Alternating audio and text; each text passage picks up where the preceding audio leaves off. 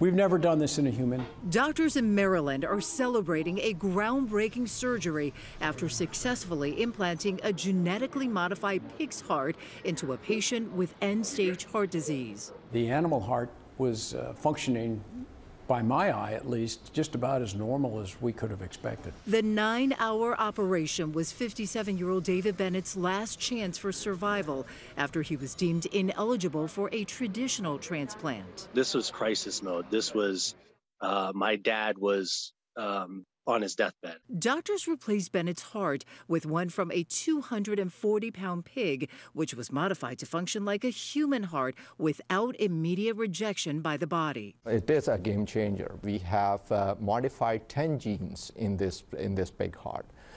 4 genes were knocked out. 3 of them responsible for producing antibodies that causes rejection. For now, this procedure is still experimental, not ready for everyone who needs a transplant. While the long-term prognosis for this type of transplant is still unknown, the potential life-saving benefits are enormous. Approximately 12 people die every single day while on the organ transplantation waiting list. So whether it's 3D printing or growing organs in a lab setting or donation, we desperately need more organs. So this is a potential reason for real optimism down the road, many years down the road.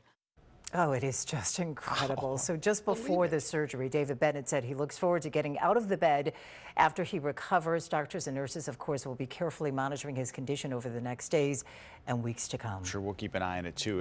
It's just hard to even comprehend. Hey, if you like that video, be sure to subscribe to our ABC7 Chicago YouTube channel.